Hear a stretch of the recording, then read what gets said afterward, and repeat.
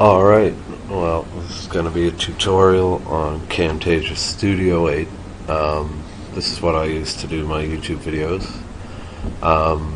As you can see, this is the screen you'll get when you first load up.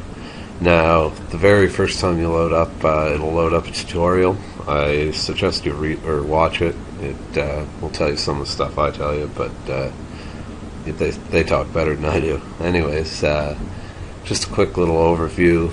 Right now, you're in the clip bin. So in here, you could record the screen, which I'm doing now. You could produce your video if it was there, but right now I want to pretend to. Let's see. Okay, this is my last video I put up. Let's just pretend to make that video. So there that video is. Okay, I don't really care about my computer's performance. So now I have this video in my clip bin. If I want to add it, there. Select your size. I usually just go with whatever it has, and then bang, you can play the video.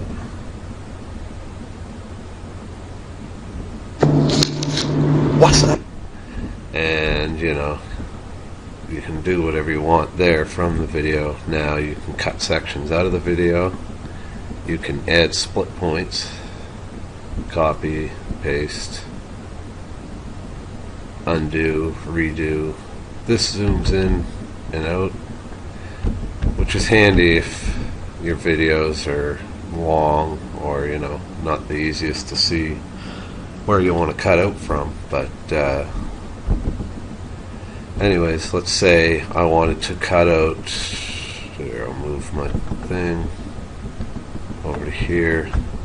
That moves it to wherever you want it to play from. But let's say I wanted to cut out this dead clip here. So I could select all of that, hit the cut button, bang, it's gone. I also can do a small clip like so, and it'll, I can cut that or copy it and paste it. And you can also, if you want to copy and paste this, say you probably want, I think you want to add a split right there first. Then, nope, I don't know if that worked.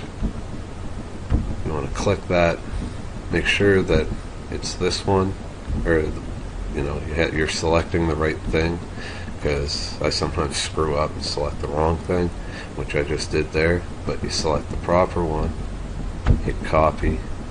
Let's say you wanted to add it over top.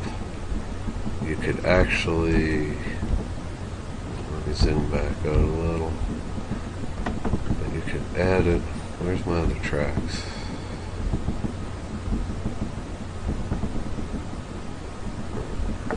Oh, there, I have to add them, sorry. But then I can just paste it there, or I could use the icon, but you can also right click to do those things.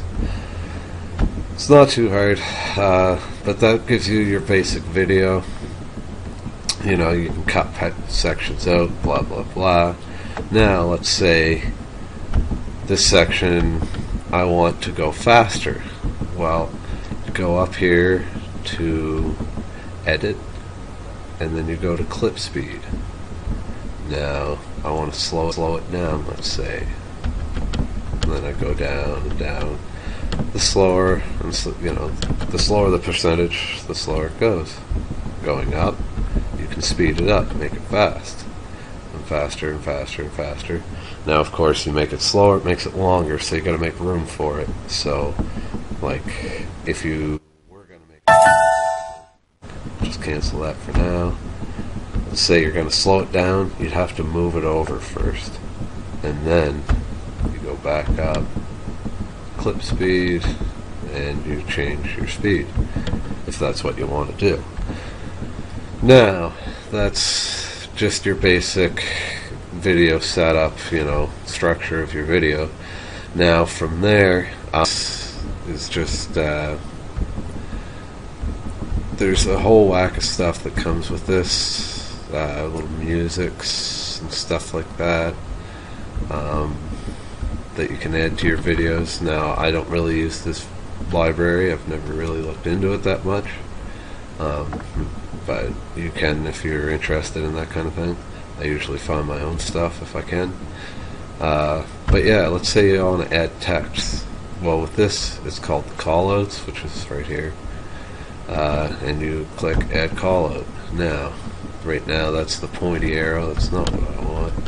I want this. Now, there's different things. There's just straight text, highlighted text, or highlighter text. So you can highlight text, put the spotlight on stuff. But usually what I do is this. Then you can just, set the crap for your font. Nobody really cares about that, but then you just do your typing. I find that with most videos, white is actually the better color to go, because you can actually see white over everything. So yeah, that's how you add text. So yeah, you can just pop those in wherever, and then let's say you want to have text there for a while. That's it there. You just stretch it out to however long you want it. You can make it all the way through, or you can make it just for a short amount of time. Again, you don't like it, just delete it. Bang, gone. There is other things here. I don't really use them again. I mean, feel free if you're interested in that kind of thing. Now, if you want to zoom in, now let's say, oh, I think this would be cool. If you want to zoom into a certain section, like let's say I want to look up in the sky there, I go up here and I can go bang, zoom into that section.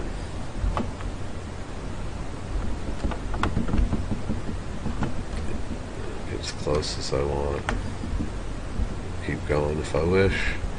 Zoom in more and more, with your numbers there. And that's this here. Double click to edit it. You can play with all kinds of different things. Like here you can turn it up even more or down. And you can add funky effects. I don't really do that kind of thing. You get a little bit into it there. You don't want to have it zoomed in all the way like that. So you just bring it back to your original video size here. Zoom it back out to your video. Leave that clicked, and then there you go. So then you go back. I went back too far. Go back. How you can zoom into stuff. Again, it's not really that hard if you can remember what you're doing. Just, you shrink your stuff to there, shrink to whatever you want to zoom in on, and, put it wherever you want. You can also move these, so you can make it a long zoom or a short zoom if you want.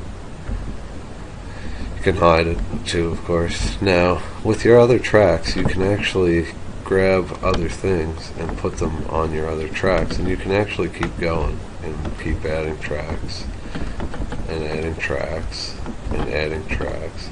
Like if this was a song, I could put it up here on track 3, have this video here, more video clips in here, though you don't want 2 video clips at the same time because that just doesn't work.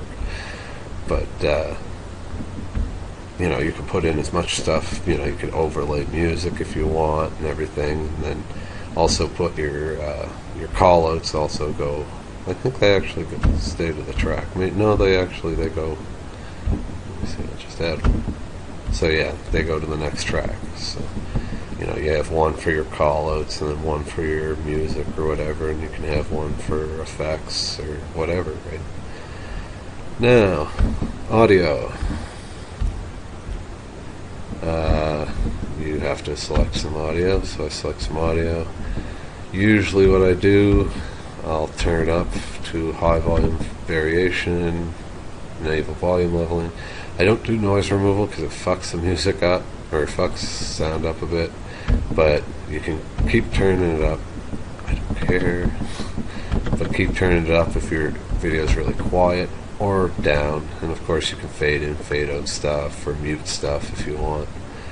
You know, just standard, fairly easy. Just use there. Visual properties, that was just for, you know, you're playing around with your aspect ratio. Now you got your transitions. So let's say back here, you know, I have this clip there and that clip there. Between them I want it to, you know, I don't want it to just go clicking from one to the other. So there's all these different ones that come with it, you know. I tend to like these type of ones, you know, but just grab that, drag it.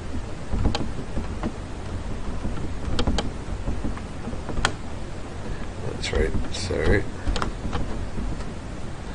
So you add it right at the end of your video there. So between the two clips here.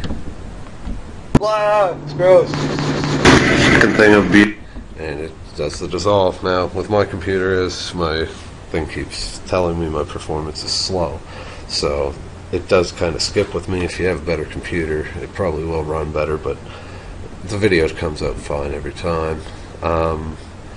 Okay, so those are the main things. There are cursor effects. I already saw the visual properties, voice narration. I don't really know. I guess that you could do the you could do the video or voice narration. I'm not doing it now. I'm just recording the screen. But you know, that is an option. Record camera. I think that's your webcam. I don't use my webcam. It's not even set up. You can add captions if you want. Again, myself, I just use the callouts for that. And the quizzing, well, I'm not a teacher or anything, so I don't need to make quizzes on my videos. Here you can start new project, of course, your usual file menu stuff, saving, producing. Oh yes, I forgot to go into producing. So let's say you have your video. Look at this, bang, you can share it to YouTube. It'll usually say that it quizzes hotspots and certain kind of markers. They won't be the kind of things you want in your videos anyways for YouTube, so it doesn't matter. That's all good. You hit OK. You can, all your information is there. So you can sign in. It does everything for you. You just type in your stuff. It uploads everything to YouTube for you, and away you go. So you know, there are a few other things in here that I really don't understand, so I won't try to get into those. But anyways, I hope this is somewhat educational for some people, especially Ridge. I think I need a new computer here, so I'm going to shut this off and enjoy making your videos.